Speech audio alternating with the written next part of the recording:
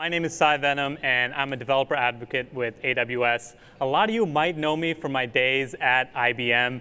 I'm the guy that does the Lightboard videos.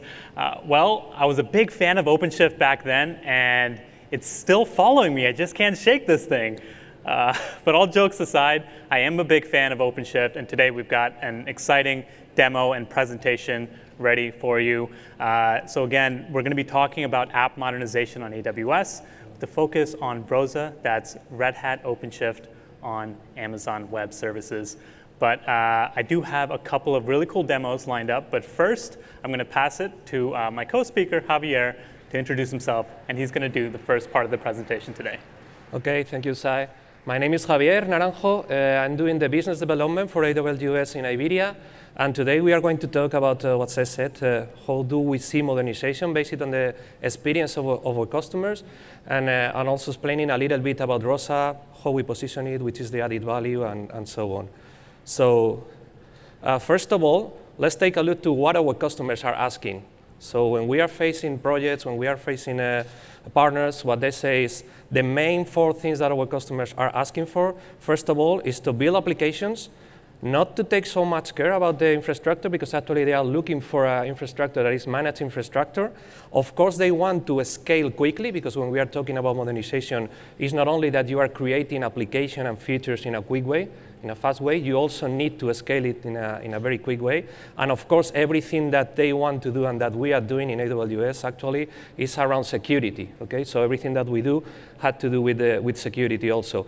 When we are building that application, we have to take a look to which are the key features of a modern application, what we call also cloud-native application. And this is a scale to million of users, has a global availability, because actually every single feature that we want to deliver needs to be available for everybody inside a company, or if we are talking about a service that is for our customers, then to our final users. Being able to respond even in milliseconds, because actually every time that we are talking about a modern application, we are talking about 2 facts. First is velocity, how quick you are, and the other is how you are saving costs. So this is key when we are talking about modern application, and of course, also that cloud-native application still is working with a lot of data, so we need to have that into account.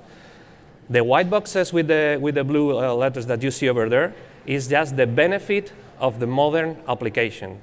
Okay, so luckily we are just answering to the questions to our customers, because actually with each of any of the features that you see over there, we are satisfying the facts that you see around return of investment, cost, TCO, increasing the business agility, of course the customer experience, the user experience is key for us also, and increasing the efficiency of the developers, because we are providing global tools in order that they can use it to create their applications, and they are able not only to create in a quick way, but as far as we are working aligned with DevOps, it's not only creating the application in a quick way, but also being able to operate it in the day too, also in a modern scenario. What kind of workloads are using our customers for containers? Of course, applications, and this is the kind of applications you see over there. We are talking about web interfaces, we are talking about backends, we are talking about EOT, data processing, but around we see also stuff regarding operational expertise, and then we are focusing in stuff like platform as a service, things like that, in which we are providing CI/CD, solution infrastructure as a service, solution around management, security, governance of the stuff that we are creating. Of course, what we are doing when we are modernizing sometimes is doing that lift and shift, not only modernizing. So we have to take care about moving applications, legacy applications, even like .NET, Linux, stuff that our customers are using on-premise, and they want to use it in a modern way in the cloud. And of course, all around machine learning, because actually I think every modern company that is trying to create a modern solution is focusing on that kind of stuff. What we see in our customers when they are modernizing actually is the steps that you see over there. Sometimes they discover that they are using some stuff that is not useful anymore, because maybe it's just a couple of users are using it, and they are spending a lot of time operating it, creating it, and just trying to provide new features when nobody is using it, so they try to reduce it. Sometimes they find a solution as a service or software as a service that it's better for them, it's not expensive, and they can use it to replace the stuff that they were doing, and they were investing a lot of time on that.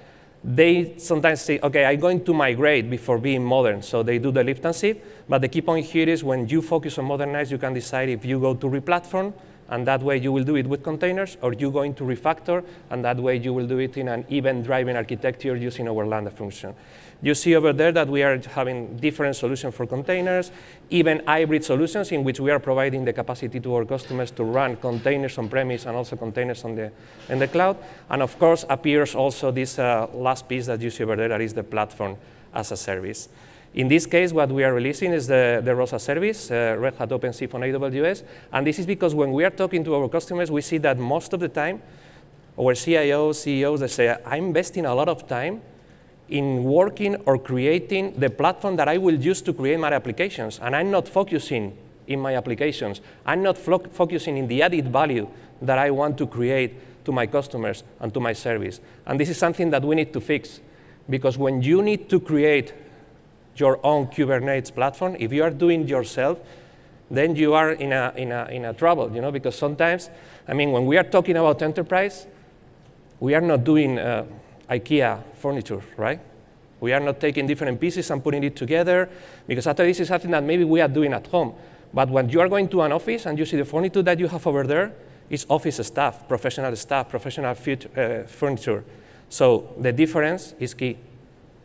This is not something that you need to create. If you have tools that are already doing this for you, you need to be a professional with your business, and you need to do it using a professional tool, in this case, a platform as a service, which all the pieces integrate. You all know OpenShift, so I'm not going to talk in deep here about OpenShift, but the key difference is that we are not doing a building block solution, just trying to integrate anything.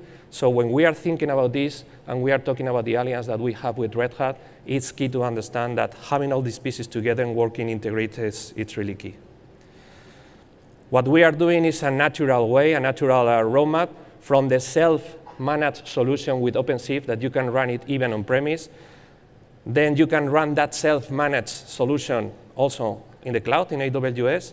Red Hat was selling their own managed service solution with OpenShift dedicated. That was transparent to the customer, but was running on top of AWS. But the relevant thing now is we have a new solution. Everything is integrated. It's a joint managed service. It's like OpenShift dedicated with a new flavor, because actually we are providing from AWS support to the infrastructure and to the integration with that infrastructure, and Red Hat is providing support to the platform as a service, to the solution that is running on top, okay? And that said, I'm going to pass this now to my colleague, Sai, and we are going to see a little demo. All right, don't worry, Javier is going to be coming back on, but it's time for the demo, and just want to kind of recap a little bit. I think the way that ROSA is operated and managed, we're going to dive a little bit more into detail there, but I think it's a model that works really well. And that's because, even looking at the roadmap presentation earlier, it's very clear there's a lot of complexities that are associated with managing OpenShift. Yes, of course, with all of the tools and services that make OpenShift easier to run, a lot of that is easier than bare vanilla Kubernetes, but there's still a level of complexity. And so right now what I want to do is kick off a demo. I want to show you what the ROSA experience looks like. And it's an experience that starts in the console, in the AWS console. And for better or worse, I'll say that this is about the extent of which it's integrated into the console today. I think OpenShift users like OpenShift and OpenShift-esque consoles and user experiences. So when you start in the console, you really just have to click one button, you enable the service, and then immediately you'll notice it says download CLI, and the first thing it'll do is it'll take you to a Red Hat documentation page. Let's quickly check that the Ethernet is connected here. I think we are good. Well, luckily I have it open in another tab. Regardless, you can see here that it's pretty straightforward. It's a 1, 2, 3, 4 step. You download the CLI. You make sure that you're kind of logged in. And I'm so confident that this demo is going to work today. And that's partly because ROSA has this amazing command. It's called ROSA init. And what this does is essentially make sure that the system is ready. It's ready to create a cluster. You have the right quotas in place. I ran the command twice, but just if I wanted to zoom in a little bit, you can kind of see it right here. What it's doing is it logs in with my username and validates the credentials, make sure I have the quota, the policies are in place. Now, folks, I know that if you're like me working with AWS, one of the things that trips you up probably is making sure all your IAM policies are in place. And so I think this experience, it just ensures that all the permissions are set correctly. I'm feeling good. I'm feeling ready about this demo right now. So what I'm going to do is create a cluster using the ROSA CLI. And it's very straightforward. I will quickly point out that the --STS, this is the security token service from AWS that makes sure that this service is created securely. Obviously, ROSA needs a lot of permissions, and so the cluster itself is going to need to call APIs of AWS on my behalf. So it makes sure that all of that is running correctly. So let's say ROSA demo comments.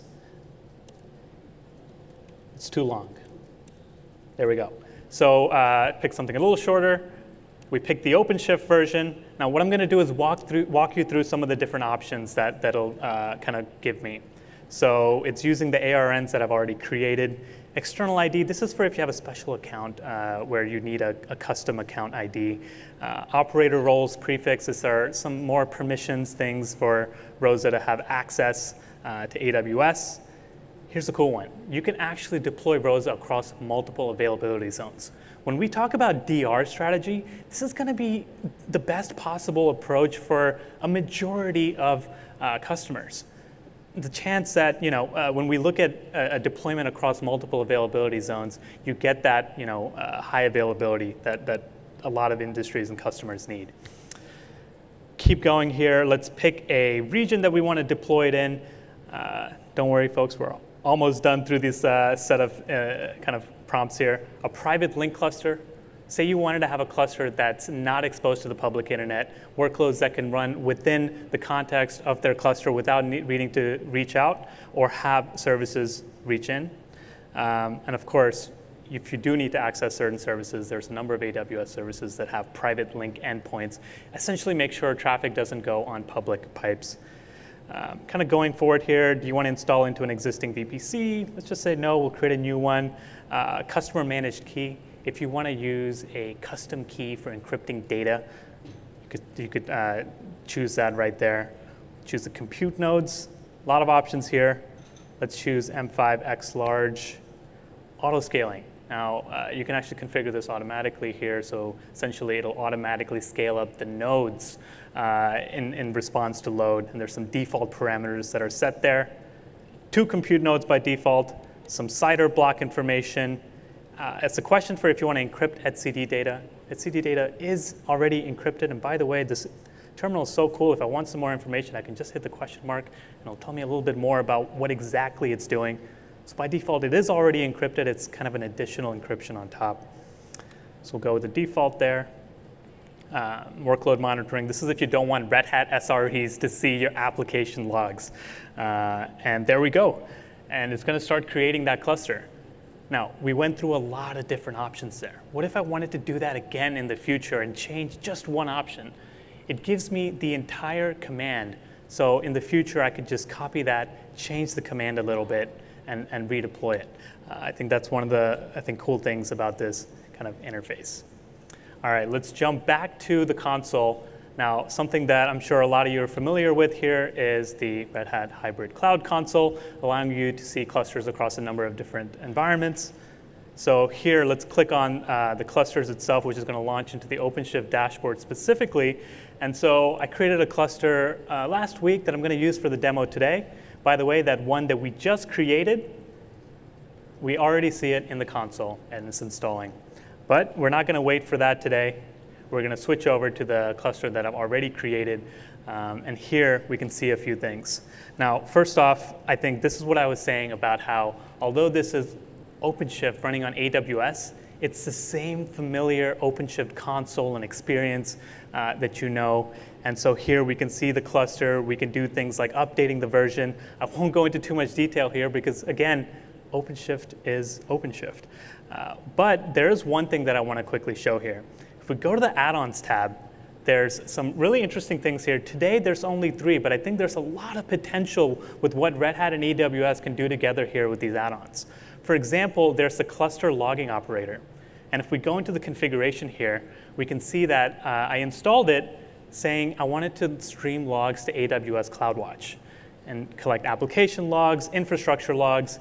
And in fact, if I go to my CloudWatch console, of course, I'll need to do a little login again because it's invalidated, so we'll give that a second. So if we go to CloudWatch, we'll see that the logs have actually started streaming into CloudWatch from my cluster. And I can go to my log insights. Let's make sure I'm in the right region.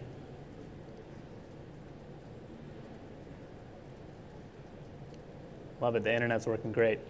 We'll pick all my log groups, we'll run a quick query, and boom, we can see the logs coming directly from my cluster. For example, I can open up one of these and we can see that this particular container is running in ROSA demo, and it's the IP controller manager. But there you go. That's the first part of the demo here. I'm going to switch back to the slides here, and I want to quickly talk about a few things, and then we'll kick into the next one.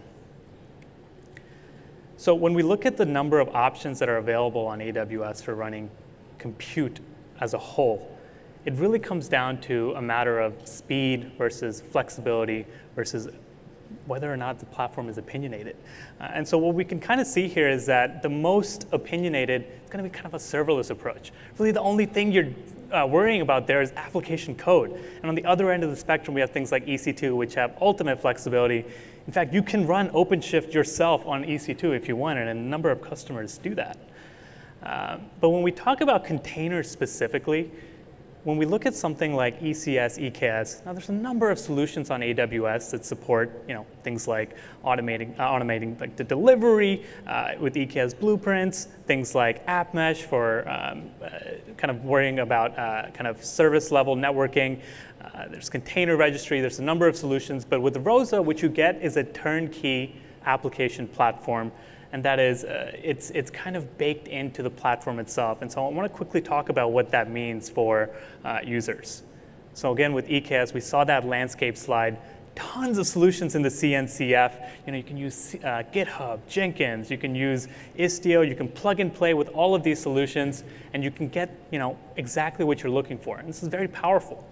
But for many customers, and I think this is a very kind of powerful image here, you flip the switch here and you realize Red Hat provides baked-in, supported, blessed solutions for basically kind of all of the things that you see up there, and they're based on open source technologies. And I think this is a very powerful message for customers that need that opinionated approach when building a complete Kubernetes application platform. And so I think one thing that I really want to talk about here, we mentioned it a few times already, is what's the support model? Who's responsible for what? Because when you're managing OpenShift on by yourself, or even on AWS running on something like EC2, you're actually responsible for quite a bit: the control plane, the data plane, as well as the compute itself. And of course, support and billing will come through Red Hat. Now the difference with ROSA is that you have Red Hat SREs that actually manage that compute, data plane, and control plane. They're in the back end, and they're making sure things run smoothly. When you open a support ticket, you can open it against AWS or Red Hat. And of course, billing is going to be coming through AWS. I think this is kind of critical to understand that ROSA is this kind of fully managed approach to running OpenShift. Now, of course, today we were talking about modernization of applications. What we see here is that there's a number of services on AWS. Really, this is the bread and butter of AWS. It's what we do well. We have so many services that allow you to do things from storage to CI/CD for storing containers, a central managed service. Now, of course, a lot of these things, customers may choose to run them within cluster. But also, when you're looking at a bigger scope, when you're running multiple clusters in production, you may want to have a managed service centrally that handles some of these things. And so that's what I want to talk about in my next demo here. I want to show exactly how easy it is to work directly with AWS from within your clusters. So going back to my cluster here, let's see. I was actually on the right page. I'm going to open the console. And so what I'm doing is launching into my OpenShift cluster, my ROSA cluster on AWS. I'm going to go to operators and go to the operator hub. And I'm just going to search Amazon. And what we see here is a number of operators for AWS controllers for Kubernetes. This allows us to operate AWS from within OpenShift. This is pretty powerful. So let me scroll down here. Let me find one of these. Let's say RDS, and we'll hit install. And we'll see that it gives me the option to go through here and install this operator into my cluster. And notably, and I think OpenShift does a great job of this, is it shows me the APIs that become exposed. What can I actually do once this operator is installed? So let's go to my installed operators. I've set up the S3 operator, and I want to create a bucket. So we'll say create bucket, and we'll name this bucket Commons Demo 1, and then the name of the bucket itself actually needs to be completely unique. So there we go. Seems random enough. And we'll hit create, keeping all the other defaults. All right. So let's take a look. We'll click the bucket, make sure there's no errors, make sure I didn't mess anything up. Resource synced successfully. Jump to my S3 console. I'm in the right region already. There we go. And just like that, I was able to get a bucket created using a Kubernetes-based artifact. That is, I'm able to work with AWS using a CRD within Kubernetes. I think this is very powerful. And of course, if you wanted to take the information from that actual deployed cluster, of course I lost it, here we go. And say I wanted to pass in something like the location into a config map or secret so that my containers could access it. You can do that fairly easily. It's just another CRD, just another resource you deploy into Kubernetes. I really wanted to show this today because it shows that with OpenShift running on AWS, you're able to actually integrate and operate services running within AWS as well. All right, that's my demo for today. I'm going to pass it back to the slides, and Javier's got a couple more that he wants to share with you. Thank you, Sai. OK. So that was really good content, really good demo. Finally, we want to talk about which is the consumption-based pricing. Of course, when we are talking about OpenShift self-managed, you will see that the price is much cheaper when you go to a managed service solution. Actually, you have to dimension it in the proper way, but you need to understand which stuff you are going to pay and which part of the price that you are paying is mapped to any of the stuff that you see over there. First, there's some ROSA services fees. And these fees are compelling or comparing to the worker nodes. Actually, every 4 CPUs, you are paying a price for the fee in that worker node infrastructure. So it depends on the kind of instance that you are using. I mean, if you need to use for your workloads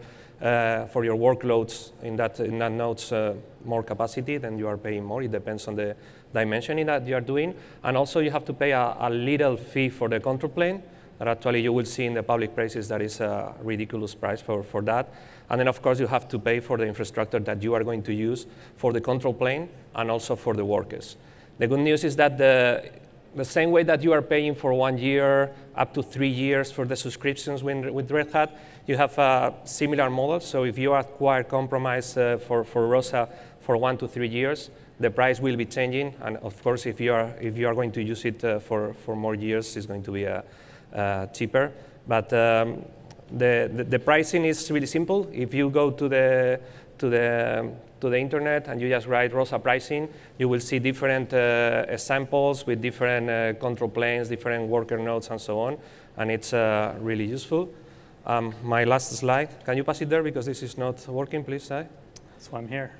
Is just to talk about the alliance. This is not something that we are just creating now for ROSA. I mean, we have been working with the AWS for many years now. We have a lot of workloads and different solutions on top of AWS. Red Hat is using a lot of stuff on top of us. In fact, you have to understand that the first managed service that they were creating, OpenShift dedicated, was directly on top of AWS. And what they say, my colleagues and my peers from Red Hat DBDs, they say, the first stuff that we are testing for new releases and the first cloud in which we are testing everything is AWS. So I think that is a natural step in the growing of a managed service to go to AWS with ROSA for that integration with OpenShift in a joint managed service with AWS in order that we can provide a better service and a better solution to our customers. And that's all that we have for today. We hope that was really interesting for you, and hopefully see you around during the next days here. Thank you. Thank you.